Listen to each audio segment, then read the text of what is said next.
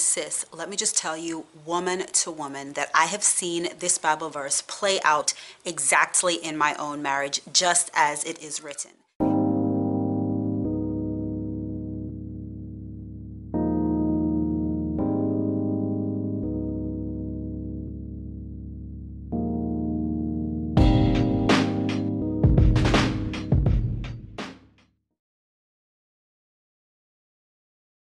Hey lady, welcome back to my channel. It's your girl here, Sherunda Simone. So if you are a Christ follower who loves lifestyle videos and anything that helps you live your best life on purpose, then this is the channel for you. So be sure to hit that subscribe button as well as the bell so you never miss an upload, because I would love to have you as a member of the sisterhood.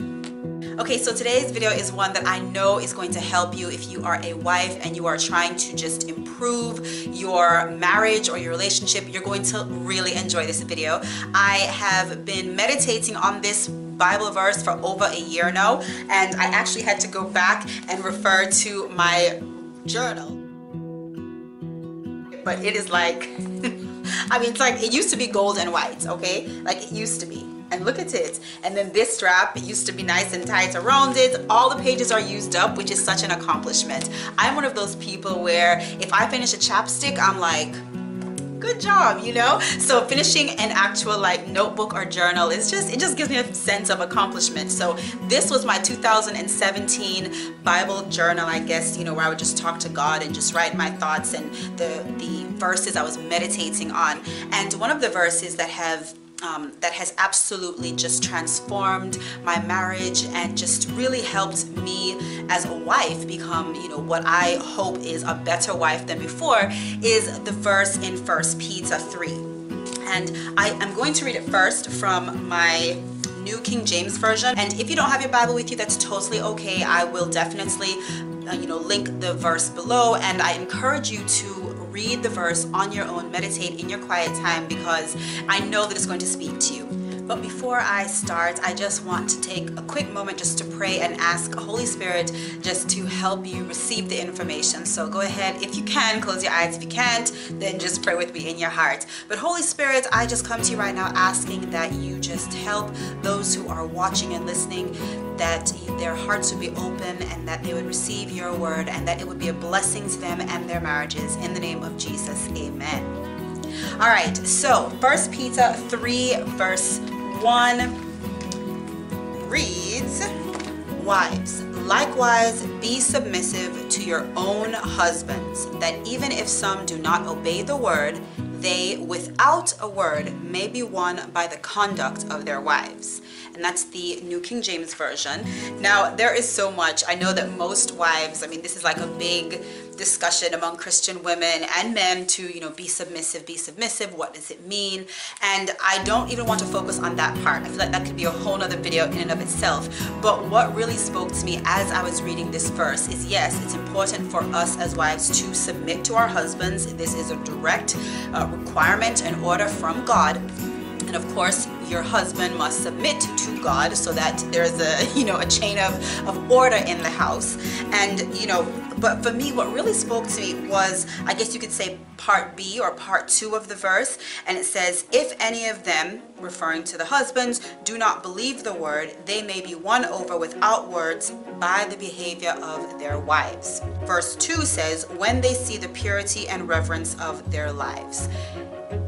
Sis, like, this to me just, it helped me so much. And for me, when I read this verse, what spoke to me was kind of a sentiment that my mother always echoes. Like, look, you need to be the best spouse you can be. You need to be the best Sherunda you can be, the best wife, the best mother, the best doctor, because you can't control anybody else.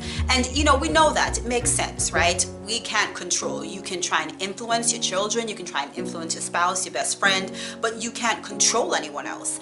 And when I read this verse, it was liberating, because this specifically says that by virtue of you, the wife, doing what you're supposed to do, being submissive, being pure, being obedient, doing the right thing, without words, without arguments, without whining, without, begging, without pleading, without trying to persuade. Just your actions alone, without arguing, you can influence the actions of your spouse. And that was so helpful to me. And it helped me because now I know that not every battle I have to verbally fight, not every argument I have to start, because guess what? You be the best you. And the Word of God promises that by watching you, your spouse can come to do differently, and this goes both ways, I'm sure, but this was specifically pertaining to wives. When Peter was giving this word, it was for us. And so as a woman of God, yes, we know that we have a lot of control in our homes, and we should. We are the maternal influence, we're the nurturers, we're the givers, we are the caretakers in our home. And sometimes that can get the better of us because we're like, we want everyone to win, we want everyone to be on top, we want everything just right, just perfect. But realistically speaking, you can't control anybody in your house. You can influence them, you can definitely put pressure on certain people to do right or to change their actions, but you can't control anyone. And for you and your spouse to be on the same page is important. So when I read this verse, it just helped me so much because it was confirming what my mother had been telling me, but also more importantly, it was a promise. It is a promise from God that if you do what you're supposed to do, when your spouse sees your purity and your reverence, they will be moved. And you don't have to use words sometimes. You can have peace in your home. And that kind of leads me to, the other part of this video is that, there is a third person in my marriage, and it's Holy Spirit. At all times, I invite Holy Spirit into everything that happens, whether we are in a good space or whether, we're not seeing eye to eye. But woman of God, look, it is going to be, it should be you, your spouse, and Holy Spirit. And just reading this verse helps to confirm that which we already know, that if you do what you're supposed to do, then God is obligated to fulfill what's in His Word. And the Word of God clearly says that yes, be submissive. And like I said, that's a whole nother video, but be submissive. But also, by your doing the right thing, you can have influence in your husband's heart, because he's going to see your conduct and he's going to be won over by your conduct, your actions. So be careful. Don't let your words be so loud that no one can see what you're doing. Sometimes just move quietly. Just do the right thing, and that will totally change, the outlook in your home and in your spouse. And so for me, it was awesome. And I've been, meditating on this verse. It is one that comes up in my mind, if there's ever a moment where I'm like, ooh, I want to say something, or ooh, I wish, no. Sometimes it's just me just being a good wife. Sometimes it's all it takes. And sis, let me just tell you, woman to woman, that I have seen this Bible verse play out exactly in my own marriage, just as it is written. Before my husband and I even sat down as a couple just to meditate and just talk about this Bible verse, he pulled me to the side and he was like, yo, honey, I noticed that like your mother game, your wife game, your attentiveness, your care and compassion, your diligence, just your whole zeal for being a good mom and a good wife, it has like totally transformed. And I remember thinking to myself like, wow, it's good, because sometimes you want for your spouse or other people to see your hard work, but you don't want to say, look at me, look what I'm doing, And so for him to notice my efforts without me having to come and say, hey, I'm doing all these things and I don't see a change, it was a confirmation, like God's word is true. And so when he pulled me to the side and told me that, it of course like just warmed my heart, and I was like, yes, thank you Holy Spirit, like I'm on the right track.